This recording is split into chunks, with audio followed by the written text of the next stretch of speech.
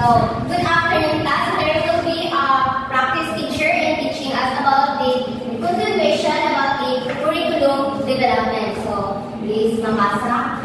Sorry. Good afternoon class. Now today we will continue the discussion about the linear model of curriculum development. Previously we stopped the linear curriculum development regarding models.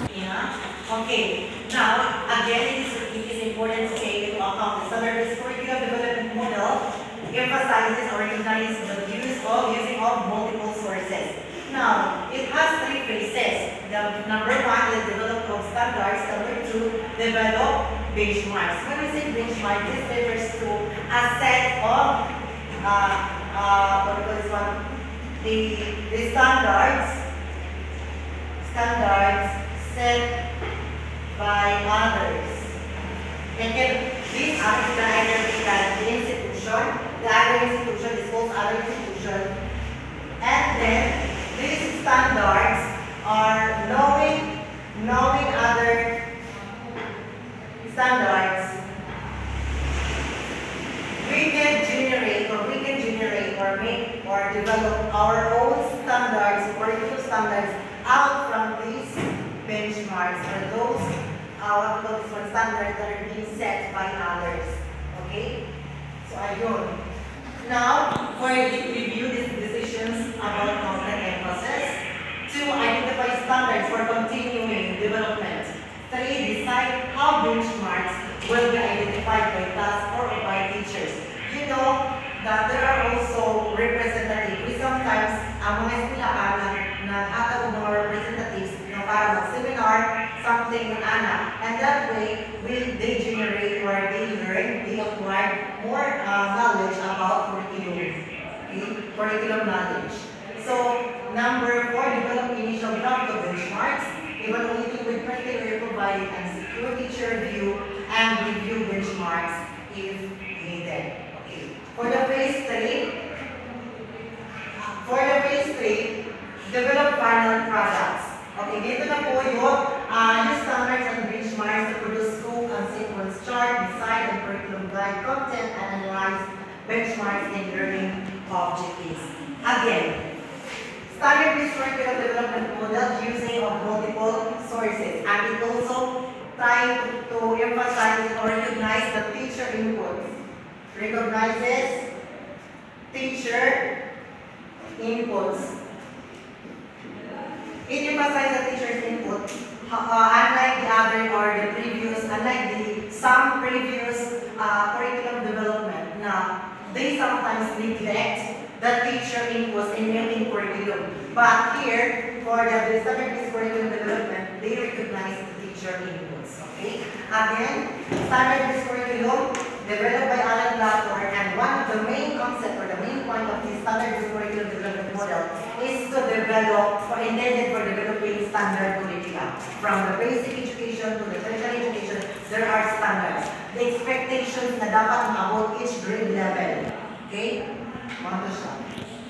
Now for the letter D for understanding by design model. So ang hinabakang understanding by design model. Understanding by design model was developed by Brilliance and Mantai 2002. It has become a by-word developing educational system, and the model is also called as the backward design for putting emphasis starting with goals and objectives in designing curriculum. Again, understanding by design model is developed by Brilliance and Mantai 2002. It has become a by-word developing. How or in what way it becomes a by-word for Philippines? Because understanding the design model once used as a design in the basic education since in the year 2010 to 2011. Nagamit din siya ng model sa Pilipinas in the year 2010 to 2011 before the advent of K-12 curriculum. Before pa, laging na-implement ang K-12 curriculum. Kasi na-implement ang K-12 curriculum 2012.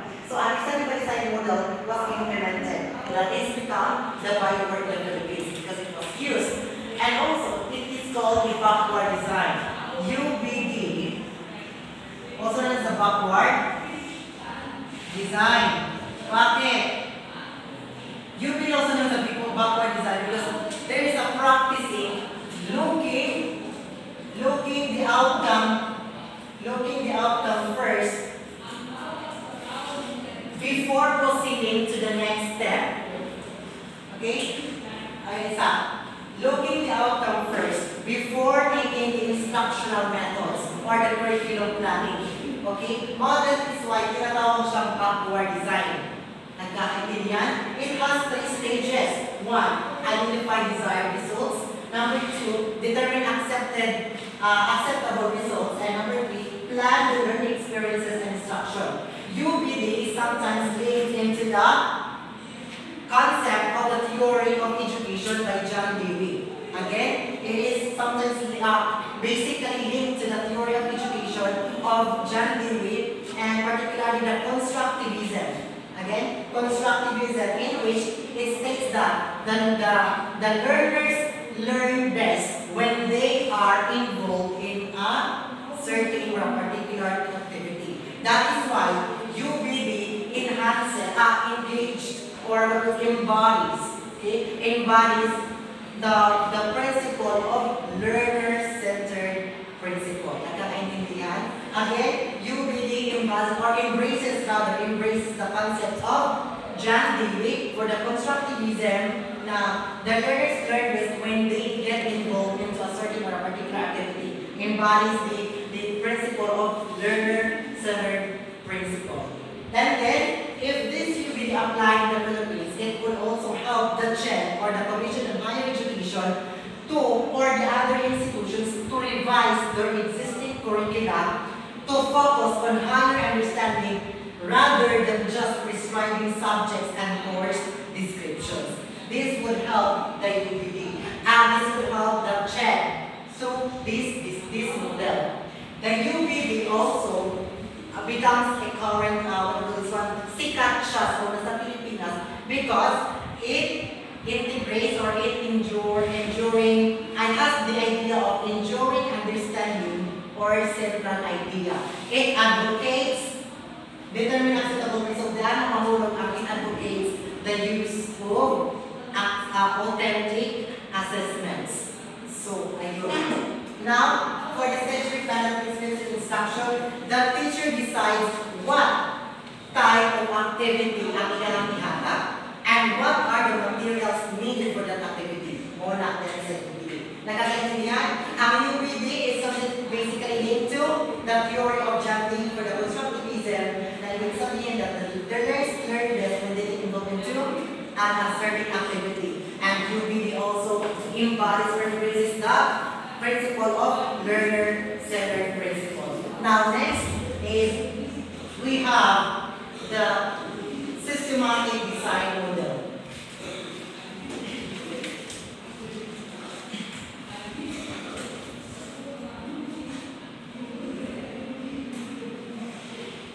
Letter A is systematic design model. Systematic design model. This is being developed by Robert Diamond. Originally developed the systematic design model in the early 1960s. The model has 2 phases. 1, project selection and design. Number 2, production, implementation, and evaluation. Systematic design model. The main concept of this systematic design model is that the model requires an intensive research. Requires an intensive research in which to try to consider in order to determine what are the matters to be considered or to be included in making or developing a curriculum. That is why the systematic design model needs intensive research. Because it needs an intensive research, it relies heavily on data. It relies heavily on data. Relies heavily on data. Since it relies heavily on data, there is a need to gather important and necessary information before proceeding to the next phase. the next process. That is the systematic design model. Unlike the comparison is that the systematic design model is intensive research and indexing of data and understanding necessary information before proceeding to the next stage. Unlike the UBD, unlike ANI, UBD is being incorporated or used in the Philippines. But the SDM, kung gani siya incorporate or used into the Philippines as a model, it could be very difficult. Why?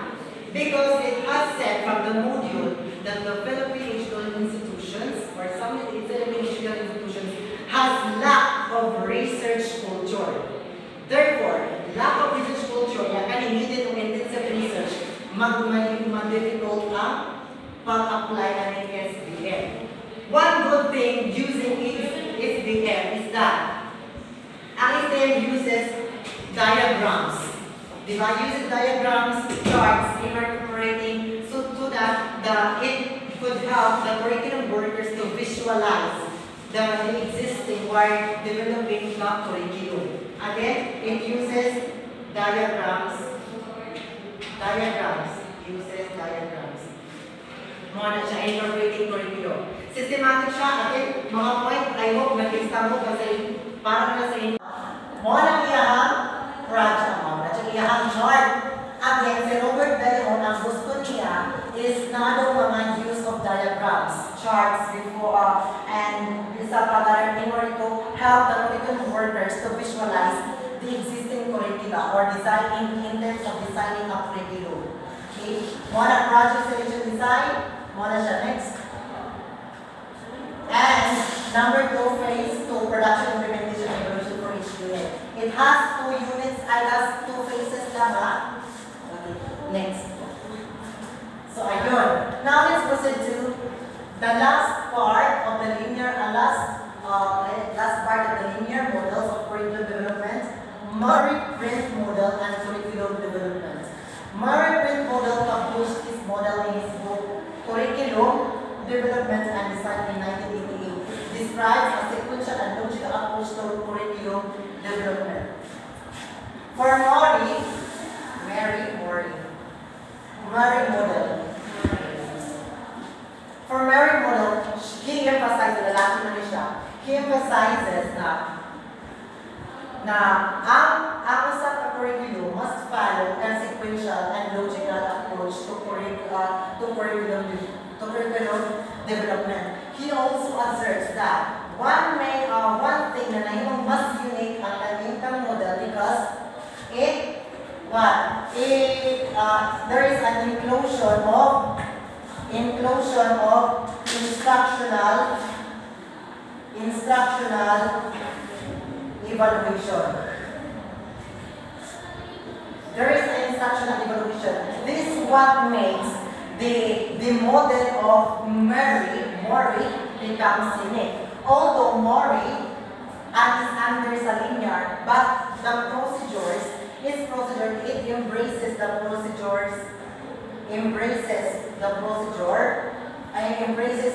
cyclical and dynamic procedures.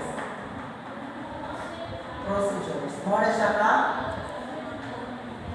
Murray model. Okay? Instructional evaluation to checking how effective is your teaching.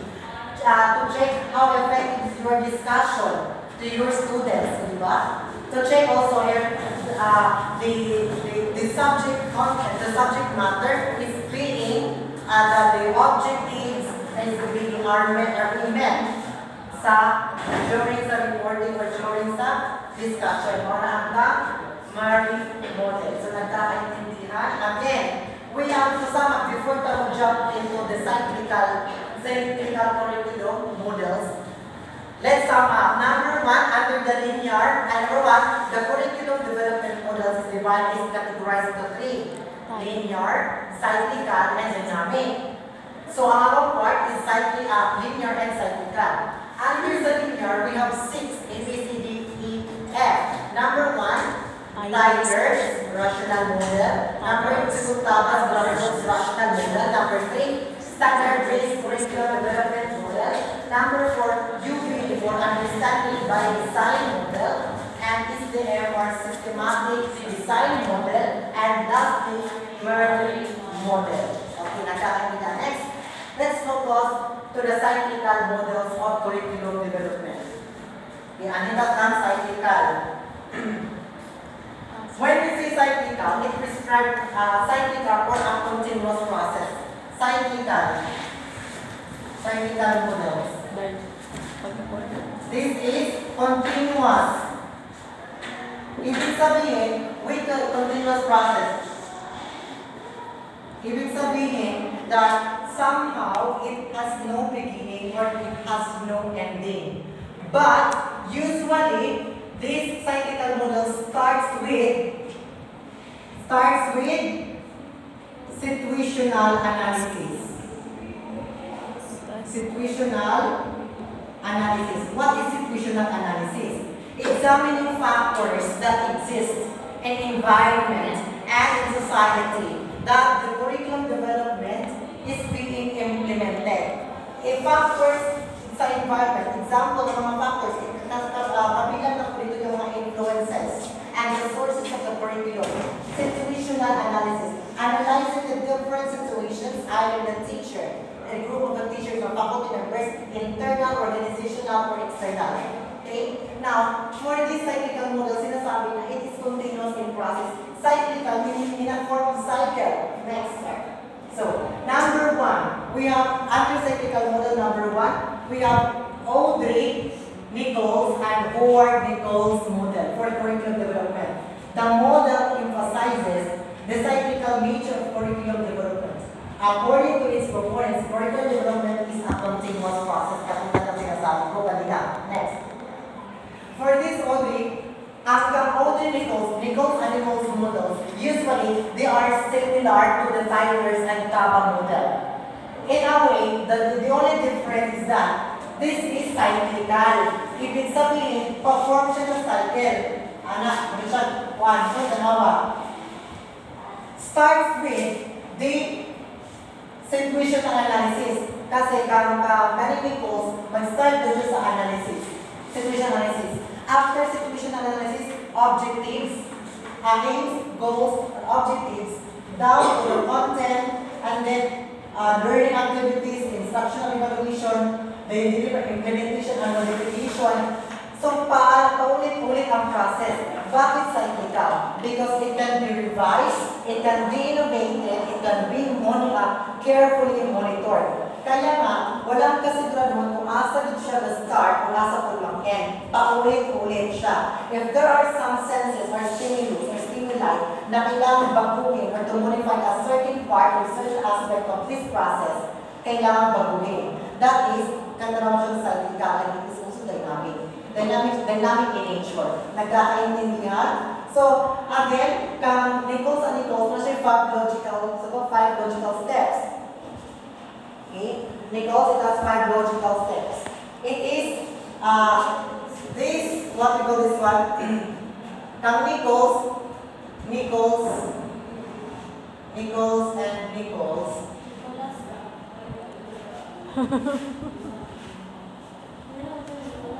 Pas-pas ka, or kung nakakuhan mo, so again, it has 5, what do you want? Nichols, no? Okay. So 1, then selection of objectives, selection organization of content, selection of organization of methods, and evaluation. Paulit-ulit. Kung na kinalang i-modify, kinahanglang i-modify. So, sometimes, usually, they start in situation analysis. Okay? Sa Nichols and Nichols, sinasabi na, this can also be set or used in school-based, can be used school-based, or in national level. National level siya. And then it is prescriptive. It is prescriptive. Prescriptive and dynamic. Katulad ang sinabi ko. Bakit siya dynamic? Because along the way, we could make necessary changes and adjustments. That is why dynamic siya. Nagkakaintindi na? We could make necessary changes. Pero siya something that flexible siya. Unlike sa linear model, kung sa step niya, example, the top-down approach of tiger. Diba? Kaya siya, kung natin ko na change ang yung part nila namin change. Nagkakaintindi na. That's why it's also dynamic in nature. Now, next. Letter B. Highlight script ko din. Namin ko lang yung sige. Next na. Okay. Katulad yung sinasabi ko kanina na it is situational analysis. We all know that situational analysis can be either the students or the discipline or the subject matter is a source of curriculum. Therefore, philosophy, psychology, and sociology developing a curriculum. So, it's school-based and national level. Kaya na siya. Next. So, number 2 is Wheeler's curriculum development model. Wheeler presented a cyclical process in which each element of the curriculum is related and interdependent. So, magkakapareho at mamura sila magkakatusap lang. Or related lang sila na nasa madaling salita. So, come Wheeler, sinasabi na it is rational in nature. Wheeler's, what was this one? Hindi na lang ako. Wheeler's model, it states that one cannot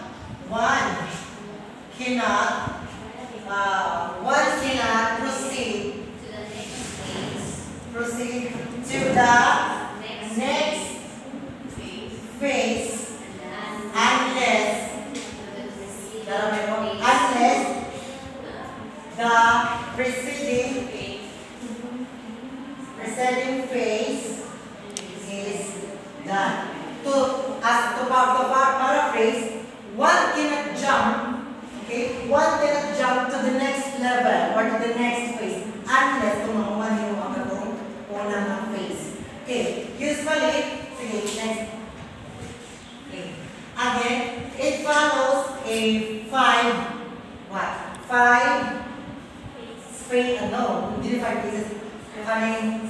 steps. Ang kalainan lang, if you're going to compare Wheelers and Tabas and Tiger, or ang Tiger nila, ang kalainan lang nila is that Kang Tiger is linear. Kani, cyclical. Ano siya? Ang kalaan. But, Kang Tiger only 4. Kani siya na yung dugang. Kani mo, or kani mo tali sa usual content natin. So, inana ang mga. Next, we have also, last na siya, the contextual filters model of course planning. Of course. Course planning na siya. Sige. Developed by Stark, Lauter, Bentley, Martins, Genton, Bren, and Shaw as part of their study. This model appeared in the book of Shifting the College Curriculum, written by Tupac and published in 1997. You know that these contextual filters in the course planning, this focuses on the contextual filters. Contextual filters. Ano siyang model? Usually, it focuses on the higher education. It focuses on the context of higher education. On the context of higher education, including the college level. And usually, this is also recognizes the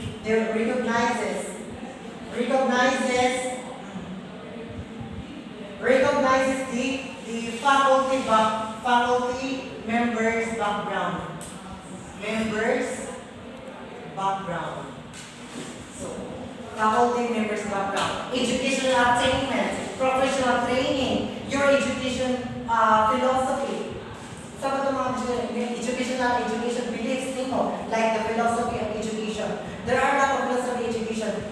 This contextual filters is very teacher-centered. Teacher-centered. In what way? Here in college, because this is focus on the context of higher education, yeah, it is teacher-centered. Usually, the instructors or the teachers, the faculty of the college have the academic freedom, and they are free to choose or to change the curriculum plan at their own convenience. That is why, Simon, we can observe that now they are giving exams out from the context. Okay, they give the exam out from the context, or they will also implement exams without making the OS or the table of specification. That is because they are giving the academic freedom. It is, you know, this contextual filters model is useful for those neophyte teachers. And we have neophyte teachers. Okay? This is useful for the neophyte teachers. First time or useful. Neophyte teachers or instructors who do not have any background of the pedagogical knowledge. Okay? Mabago na siya. More na yung kung ano niya sa contextual filters model. It is very teacher-centered. Okay. Nasa yung mga nakalilize, depende na sa inyo kung saan yung makapagpapal sa curriculum. More na siya. It is one of the weaknesses of this model on the teacher-centered. Now, sa karon, natin ito ang content influences terms. Content influences encompasses faculty members. Content influences faculty members, katulad ng sinabi ko, if educational attainment, professional training, di ba? What we call this one, your beliefs about education. Sa theory, ang gusto nyo i-show or i-share. Di ba? Constructivism, progressivism, unsa pa to? Mala siya. Contextual influences refers to influence outside instructors' immediate control. Natin ito mga external na mga factors or external influences. Four includes the processes that are followed when designing courses. And this contextual filters presents a cyclical view or curriculum. Next. Okay. It may seem chaotic. Kasi paano siya nagiging cyclical? Hindi naman cyclical yung process niya. In a way, it is cyclical. Asa ba din ang niya? Again, the cyclical models follows a situational, starts with situational analysis. Saan ba situational analysis dyan? First, influence of faculty background and characteristics. There are different faculty backgrounds. As educational training mo, sa background ng belief mo, it could also influence the faculty views of your academic field. Graduate ka from the private eskwelahan. Ikaw, hindi ka graduate from public school. Baka iba-iba yung curriculum ng pananaw mo sa curriculum. Diba? That is a faculty member. And then, we have the purposes of education exposed by faculty members. That is why this contextual is very teacher-centered about faculty members and hindi naman talaga hindi sa estudyante. That's why it's very teacher-centered. Feedback adjustments. Bakit siya naging cyclical? Because if there are some stimulus or stimuli, feedback adjustments that we could generate, okay, we could make, sinasabi natin na, can be through a cycle reviewing. Kung natin yung mga feedback ninyo makita, we can review, we education and review again and have the feedback again, review again, have a feedback, and then line of the purpose education, then down to the contextual filters, goals, students, campus services, and resources, and then down to study content, arrange content, choose content, at the process begins over and over again. Yan ang process nila. So, nakakaintindihan? Again, balik, before I end, linear models and cyclical models. Under linear models, we have 6.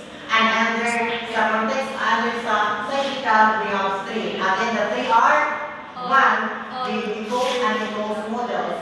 Number 2, what? Winners model. And number 3, contextual filters. And contextual filters is start focuses on the college or the tertiary or the higher education siya. it is very teacher-centered to focus on the teaching of faculty members. That's all. Thank you so much. So, thank you, Mr. Macasa, for discussing. Today, I'm going to continue the models of curriculum development. And this is dynamic models. It describes how curriculum workers develop curricula in various educational contexts, usually in a school-based setting. So there are, in dynamic models, there is four. There is Walker's model of curriculum development, scale-based curriculum development model, Eisner's model for developing curriculum development. So first is Walker's. So Walker's model of curriculum development, it is developed by Dr. Walker in 1971. So he is interested in how curriculum workers actually do their tasks. So this plan, it reflects the realities on how curriculum workers develop curricula. And so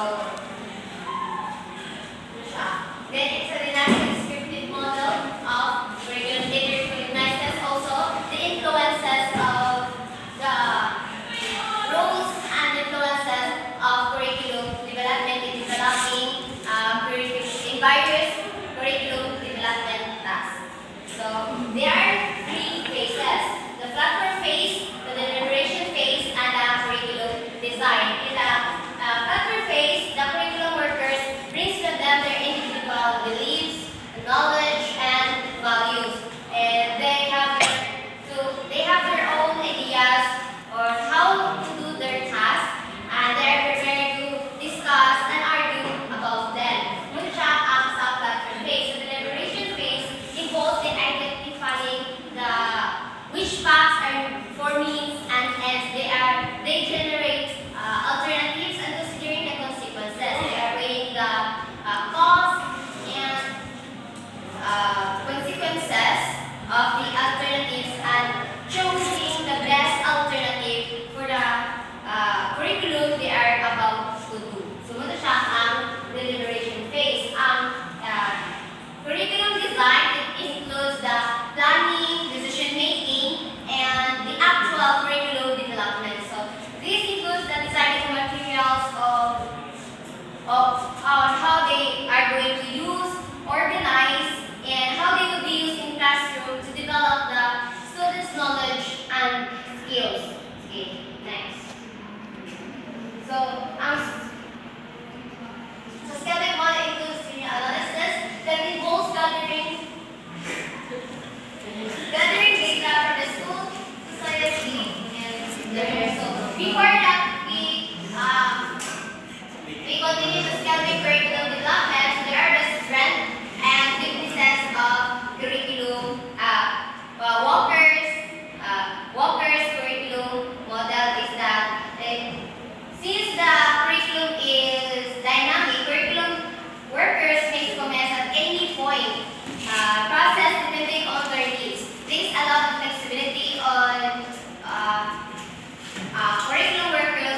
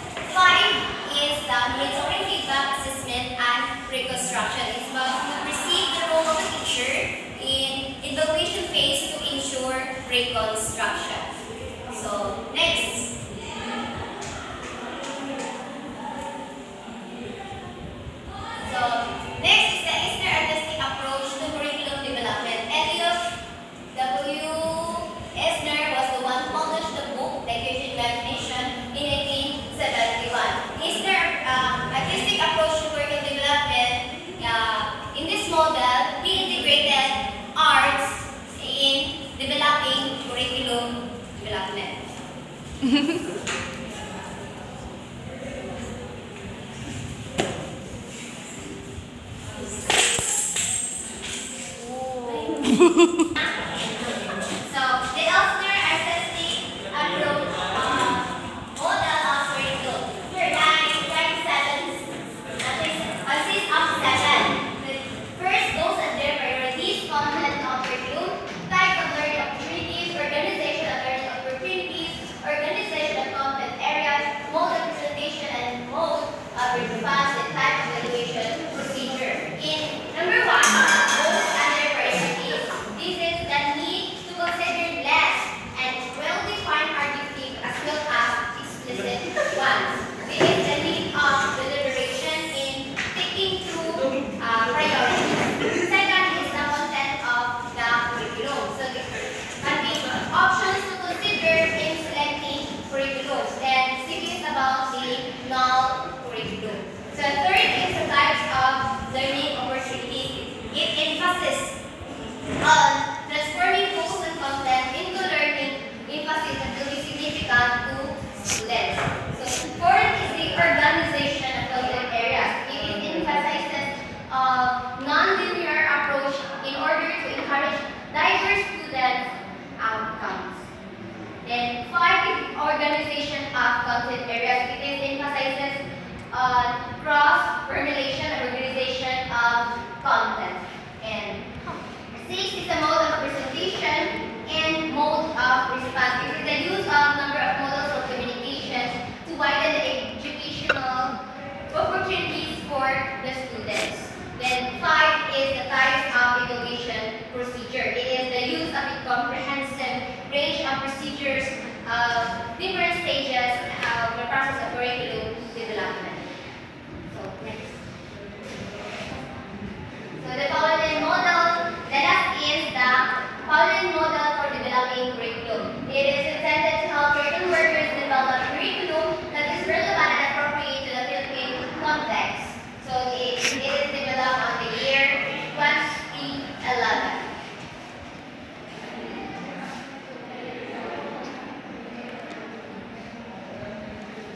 So there's curriculum sources. The curriculum sources journal factors that influences or affect curriculum development and decision making in macro level. So nasa levels of curriculum development, nasa ang macro level o micro level. Ang macro level is the general process of curriculum development. Ang micro level is the specific process of curriculum development.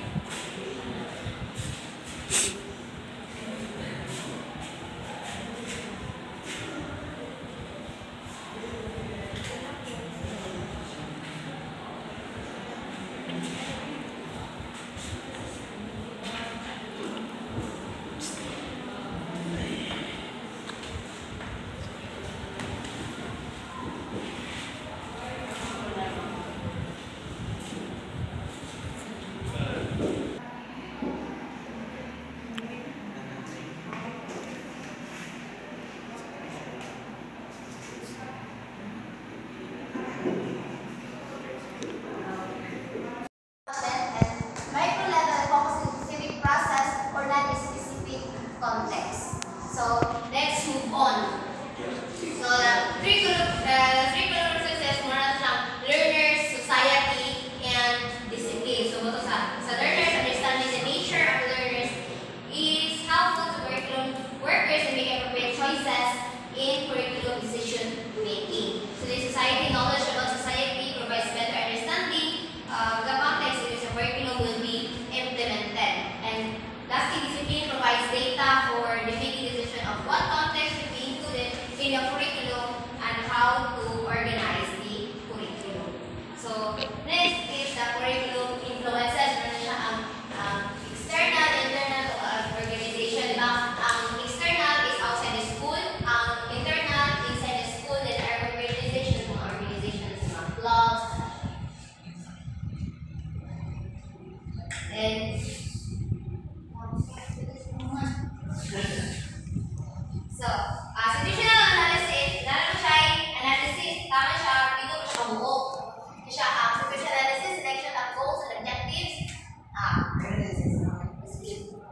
disclaimer maghihapon og mga steps. Muna siya ang analyzing the context in which curriculum is developed, then exclude the study of the different curriculum sources and careful elimination of different curriculum influences. Muna siya ang curriculum analysis.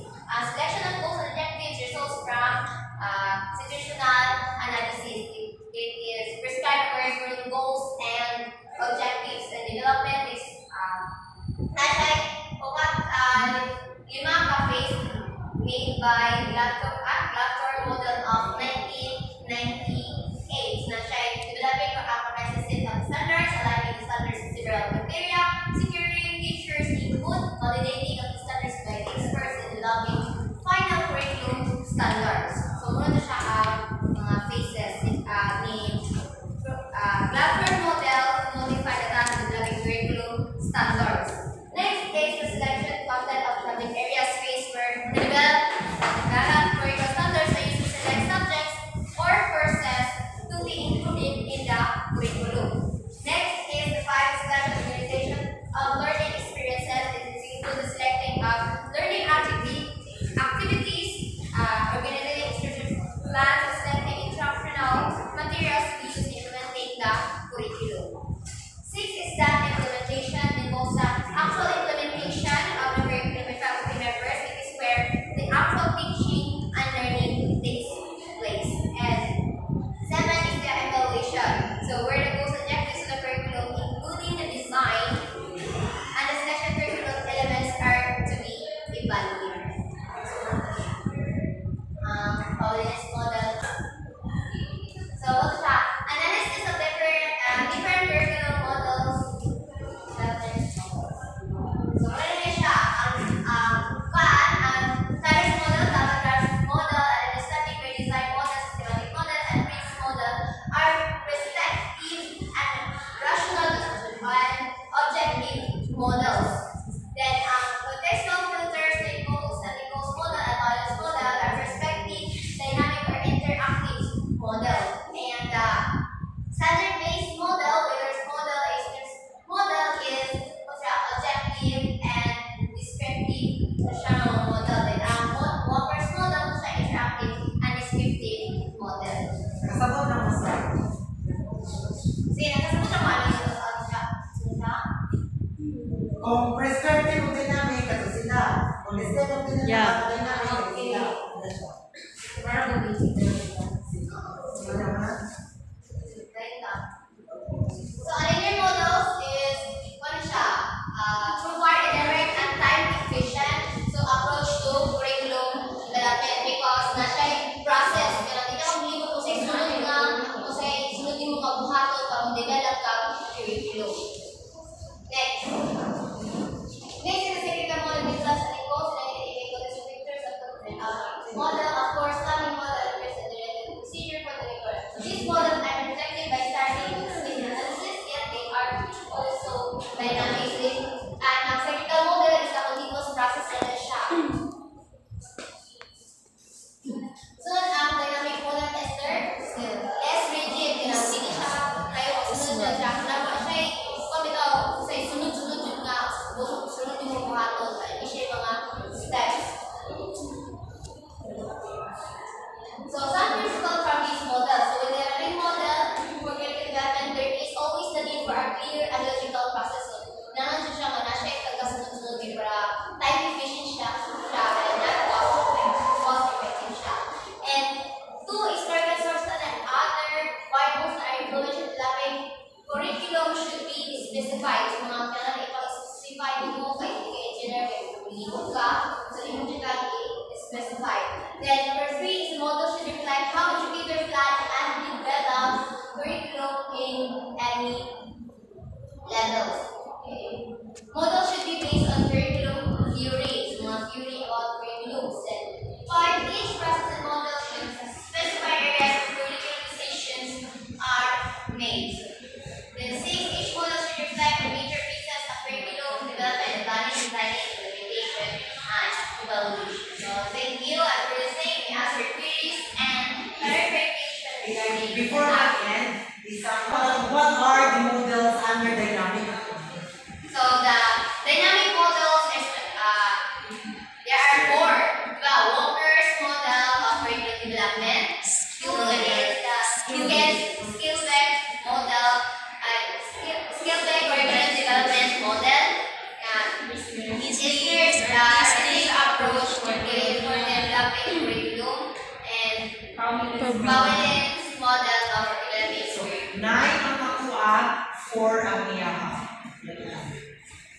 Okay.